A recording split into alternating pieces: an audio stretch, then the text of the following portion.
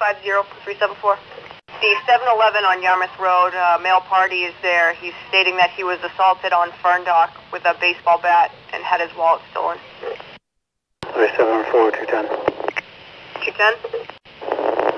Any description or suspect information?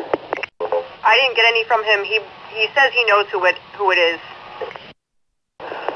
Receive. 374, 235. 235. There was light-skinned black male and a female. 210's off in the area of Ferndock. 25004. Receive. You check in-house for an amber looking for a plate. The suspect vehicle is going to be a silver four-door sedan that should come back to her. Just be advised, he's also saying Robert was with him as well. There is a 2004 gray Toyota Avalon 820 registered to her. If you can put that up for a bolo, there is PC for arrest for the occupants in that vehicle. Can you just advise Yarmouth as well? They might be heading that way. Receive. Be advised, that vehicle was stopped today, day shift. Be advised, there's a black baton and they threatened to signal 140. The third subject involved, he hasn't identified him yet. He's the primary suspect for the assault and battery and the robbery. A light-skinned black male. Look at that vehicle and person information. Can we put it out over the county radio net, please, for a bolo? There's PC for the primary suspect.